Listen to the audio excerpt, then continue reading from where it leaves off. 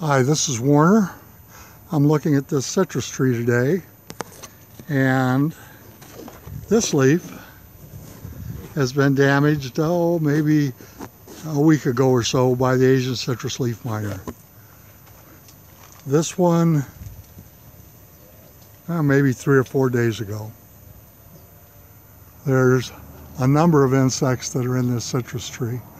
Some of them have damage to the leaves, the new leaves, so that they will be so stunted they'll never get to be full size.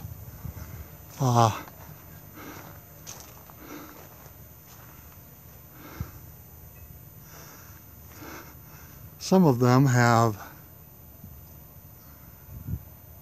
this is a different class of insect here.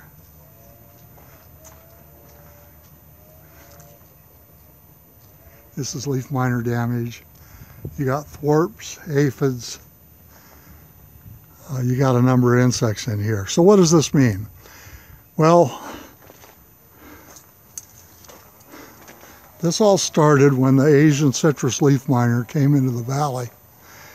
And the Asian citrus leaf miner has no natural predator in Arizona, so there's no other bug that eats it. And it breeds up to 14 times a year. So it has been slowly depleting the reserves of the trees. You've got reserve cells in the roots and in the trunk, and the tree will take all the energy that it needs, that all the leaves make, plus it will draw on the reserves to make the new leaves. Then it will also draw on the reserves to make the blossom and the fruit. It doesn't get to start restocking the reserves up again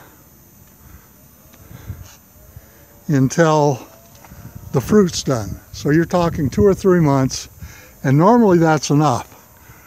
But for the last 5 or 6 years, the leaves have been so damaged by not only the leaf miner, but the other insects, that the reserves have been gradually depleted. So now we're in a state where the leaves can no longer make the natural occurring insecticides that are in the fruit, layers of the skin of the fruit, and the leaves. And as a result of that, all the other insects in the valley are now in an epidemic state. So to fix this, you've got to get rid of the insects, and you've got to not only get rid of them once, but you got to learn how to spot them. Here's a leaf miner that was working last night, and you can tell by the gloss. Okay, that's what it looks like when it's new. It's got that white gloss to it.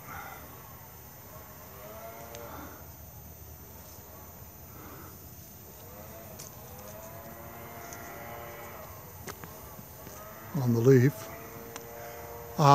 You got to get the bugs off of it. You got to get the water right. You got to get the fertilizing right. You got to prune them so you don't damage them. You got to learn how to identify or tell. You don't have to learn the names of all the insects, but you have to learn enough about them to where you know when they're going to come back, and then you've got to spray again. All the instructions to do this are either in the description of this video if you're watching it on YouTube, or if you're watching on my website, it's at the bottom of the page. In addition, we put chemicals, fertilizers, into the tree to jumpstart the energy production of the leaves. We usually only have to do that 2 times, sometimes only once, depending on how bad the tree is. But everything else that is listed in the solution to this problem has to be done as well. So if you've got any questions, give me a call. The number is 480-969-8808. This is Warner. It's February 10th or 11th, 2017. Thank you very much. Hi, my name is Pat, and I answer the phones and set up bids for tree disease work for my husband Warner. Warner has been treating sick trees for over 50 years. Yes, we're that old. Warner also does all our online marketing, including building and managing our websites. We have had the main website in its current form since 2011. We incorporated a lot of stuff from the previous website we had about 20 years ago. The Warner's Tree Surgery website has gotten pretty big. Warner has decided to make additional websites to target the trees we do the most work on. And today I want to talk about our citrus tree website. This is our website for citrus tree diseases. It has a page for all the main 24 diseases in the world. And it has a page for the ash fly, which is a serious problem for citrus trees in the Phoenix, Arizona area. The home page lists the main diseases we have to deal with here.